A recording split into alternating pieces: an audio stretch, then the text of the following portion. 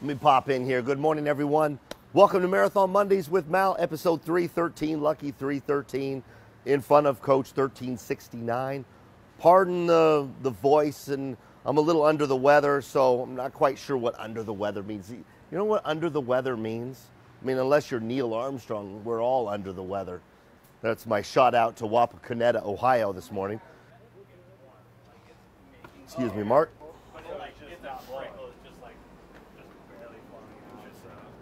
Sorry, guys. With about, I'd say anywhere between 3 and 4 weeks to go, Coach 1369 is in full swing. Lots of craftsmen working in here. You see Mark right over here working. Mark, what are you working on right now? Right now we're working on a line cover. Covered up all the electrical, getting it ready for the switches, and we're done. So if you didn't hear him, Mark's working on a line cover. Basically, it covers a lot of lines that go to those switches. Mark, have you been with us, what, 2 years now? Almost 2. Almost 2. I was darn close. Yeah. Yeah, that's really cool. Feel like I've been here since forever. I love it. I love it. Well, anyway, everybody, 1369, we're going to take a quick look here as we roam through it. But as you can see, the lighting of the valances and the styles are up. That's really nice to see. Man, pardon my voice, everybody. As you can see, the protective tape is over. This is a really bright coach. It's a two-tone. So you've got this gray, but you also have over here, as you can see, this real bright color, or not bright, but at least warmer color. Let's use that term. I'm a big fan of the new Fisher-Paykel and the X3s. And I love the shower in here. And it's a bunk coach, as you can see on John's right side as he moves into the left side, or the curb side. There's your shower, or excuse me, there's your bunks. And there's your shower with the features on the driver's side, curb side.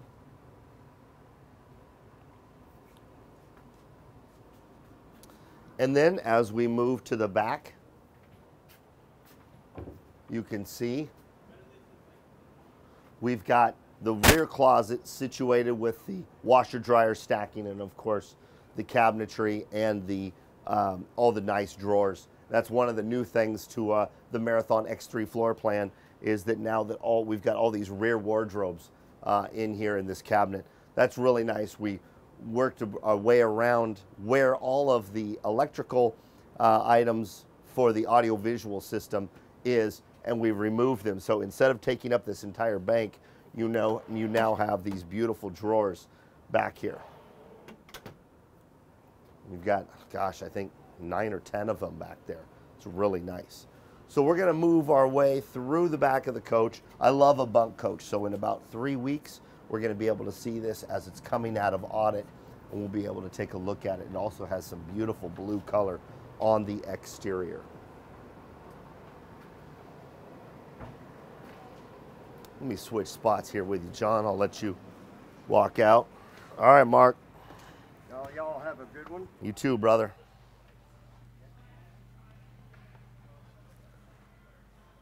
All right, so a big thanks to Dennis McBride, our sales guy down in Texas. If you haven't met Dennis and you're in the Texas area, stop in and go say hi to Dennis. See what kind of operation we are running out of our Dallas location. It's a really cool facility, and Dennis McBride is a great guy. If you haven't met him, stop in at Texas. If you are a marathon owner, make an appointment down there. Call down there. Tim Riley will give you an appointment if you need your coach worked on. We're going to go inside this coach. I'm not going to tell you a lot of details about it, but there's a lot of details I want to show you.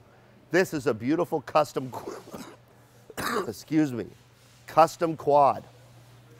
Let's roll in here.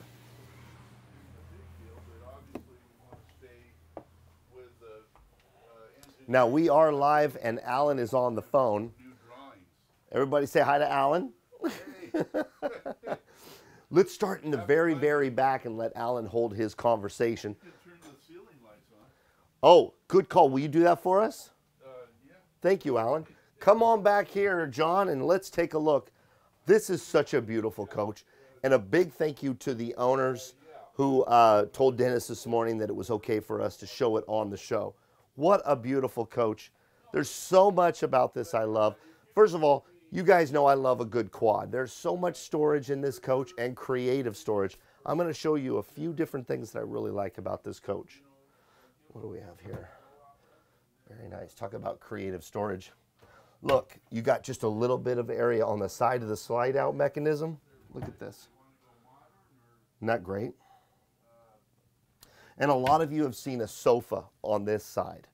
A lot of people prefer to have a sofa over here, but more people are deciding to see this bench style with these drawers. Now look at how deep these drawers are. Isn't that something? I love that because you've got this huge deck over here and you've got all of this storage and you still have a sitting bench right here. That's nicely padded too. So you still have the ability to sit here and get ready. That's cool. John, I'll let you get a shot of that shower because Alan's got the lighting features on.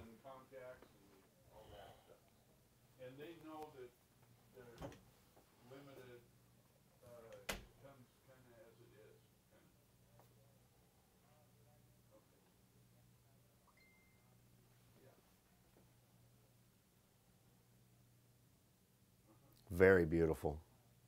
Take a look at the size of this closet, you guys. With that check me mirror, isn't that beautiful? There's John.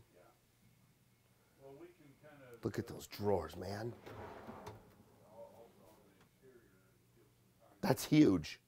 Look at that. This is the power of custom coach building. Look at that. Alan, this is a beautiful coach. It is. It is for a fact. Absolutely beautiful. Lots of creative storage, Alan. It is. Ceiling is a new design. You catch that feature throughout, from the shower to the lit up door here. What do we have here? Oh yeah, look at this. A good slot not only for the Dyson, but also for your washer and dryer supplies, because right behind me on the curbside, stacking washer dryer right here.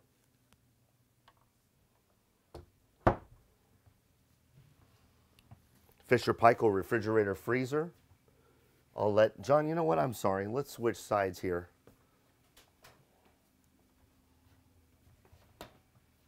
Yes.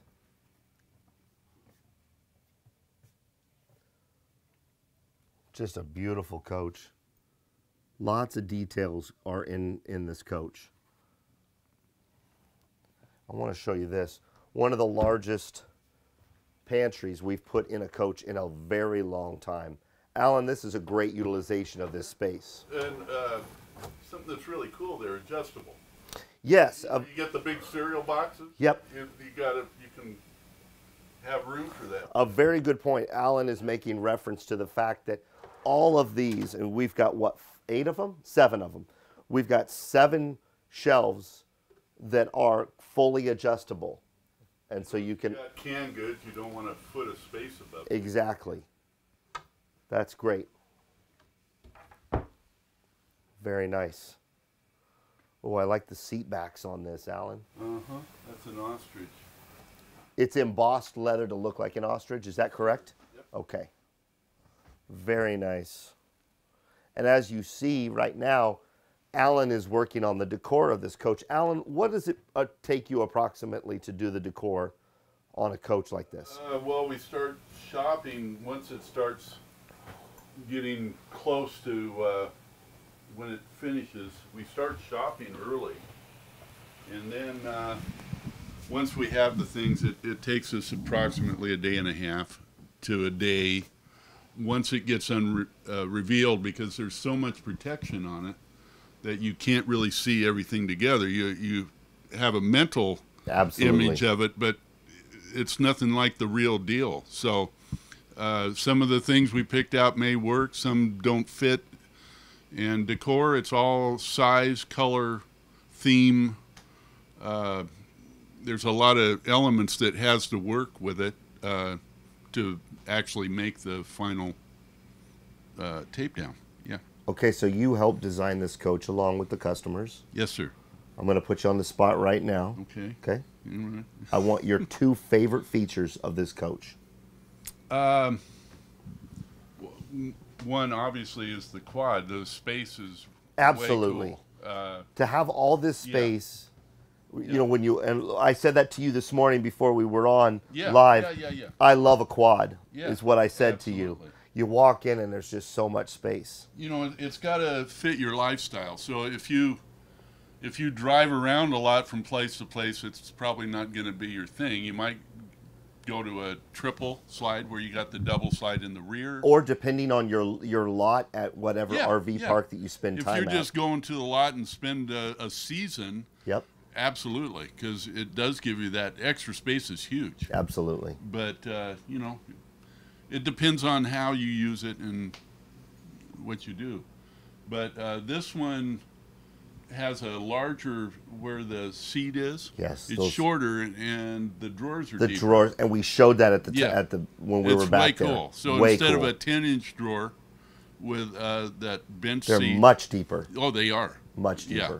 So that's a nice feature, and you still get to sit there and put your shoes on. Absolutely. Yeah, you get a little bit. That's great. One negative about it is when you travel, you have to have the seat pulled up. Okay. Usually the bed goes over that bench seat, which reduces the size of the drawer bank. Well, that's okay when you're traveling.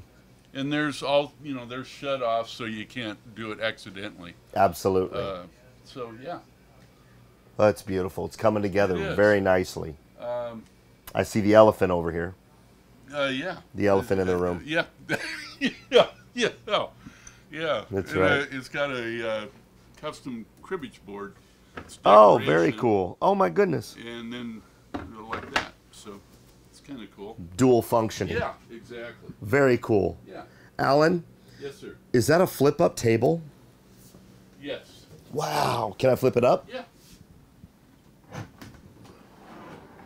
Yeah. Very cool.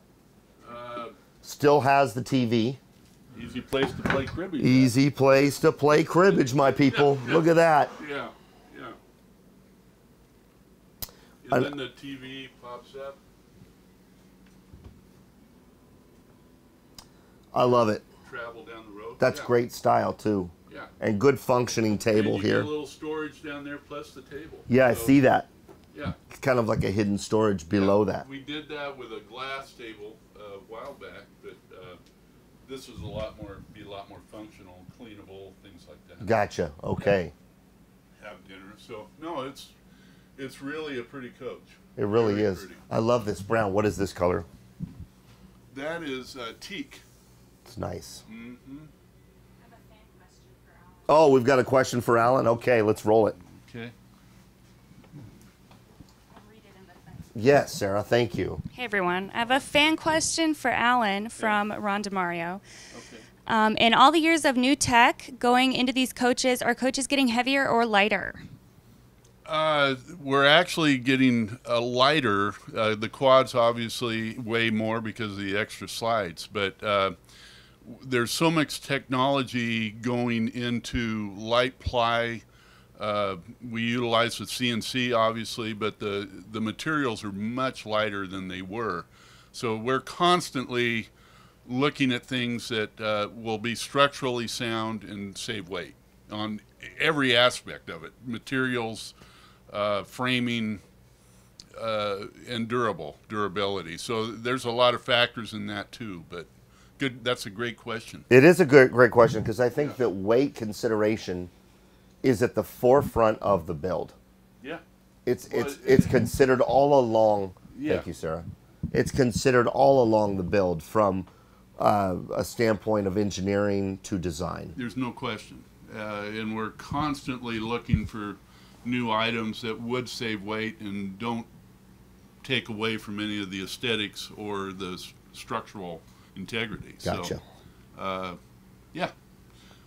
The ceiling, for instance, is it's a lighted marble graphic ceiling, and also the backsplashes are lighted graphic, so you don't have to have real stone in there. You've got the look of it. You got the look and the authenticity of yeah, it, because yeah. it's a real, it's an actual photo. Yes. Of actual stone. A high-res photo of actual stone. Gotcha. Yes. Yep. Beautiful. And so that gives it a little ambiance. You're not going to put natural stone on your ceiling. No. No. That's correct. Very cool. Yeah. Awesome. Well, thank you, Alan. Absolutely. Appreciate your time, and my pleasure. I'm not going to steal your tape here. There we go. Thank you. Well, let's head on out, John, and wrap this sucker up. Point to the elephant. Oh, yep, there's the elephant right there. Yeah. I think people are asking to see it. Is that cast iron? It is. That's a heavy dude there. I had to save weight other places. Yeah, exactly. We cut weight somewhere. It's a great, but it just matches the color so well in here. And yeah. What a beautiful coach, Alan. Thank you.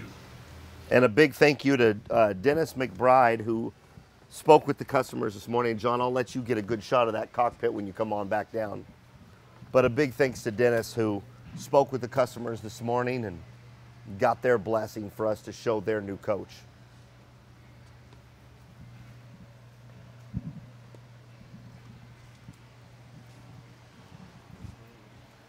Very, very cool. And there's a good shot of the front. And a big thanks to Sarah Fiddler, who's hanging out with us this morning, who also designed this paint, didn't you? She also designed this exterior paint. So I've got one more good question for you, yeah, Mal. Sarah, go ahead. I have a question from Robert Joyce. Has Marathon ever allowed an outside design firm to design the interior of a coach? What a great question. So the answer is yes. We've had collaboration.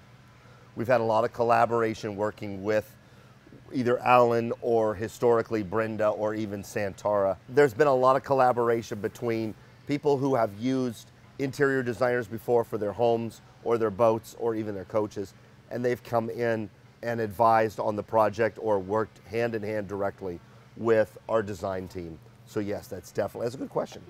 Something we see from time to time. Yes. That's about it, I think. Okay. Let's go over here, John, and we'll close out with a shot of the side here. Very cool. Everybody, thanks for putting up with my voice and my little bit of coughing this morning. Be yourself and do good things. It's good to be back at Marathon. Good times at the desert. But here's the deal. I'm going to Nashville for the Marathon Club Rally. So that's going to be really exciting. In 2 weeks, I will be bringing tons of content from Nashville with about 40, maybe a little bit more than 40 coaches in the Nashville area for the Marathon Club Rally. I've never been able to show you, the viewer of Marathon Mondays, what it's really like to be part of the Marathon Club. And it's a big part of being a marathon owner if you choose to be involved. So a big thanks to Marathon Management for selecting me to go to the Nashville Rally. I'm excited to go and show everybody exactly what it's like at these rallies, because they're so in-depth and you get all these owners together, and it's basically like a club event can be great for these owners because they're sharing a lot of their information and a lot of the things that they like about being marathon owners. So look for that in a couple of weeks, but I'll be back live here at the mothership on Monday. So a big thanks to Sarah Fiddler and John for hanging out with me, and a big thanks to Dennis McBride and the owners of this beautiful new coach right here. Be yourself and do good things. I'm gonna get out of here. And Wapakoneta, Ohio.